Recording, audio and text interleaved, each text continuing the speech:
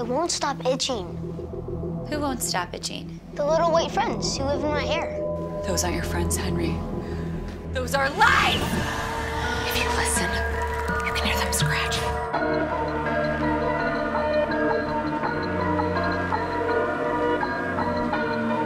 I couldn't stop scratching all night. Scratchers.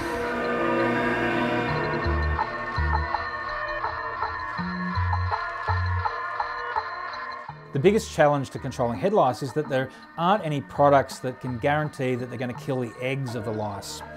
And so while they're effective at killing the adults, what you need to do is have persistence to come back and retreat the hair a week later so you can ensure that you can catch all those adult lice that have hatched out from those eggs.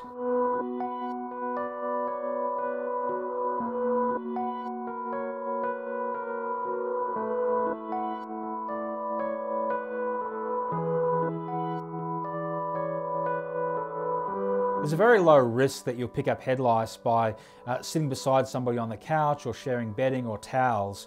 The risk is much greater when you might be sharing hairbrushes, possibly sharing hats. It's from the lost and found. Carl, why are you wearing someone else's hat when there's a lice outbreak?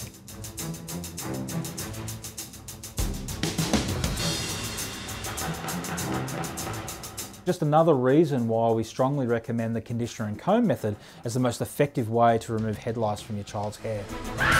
Still lice free. The Australian Academy of Science. Satisfy your curiosity.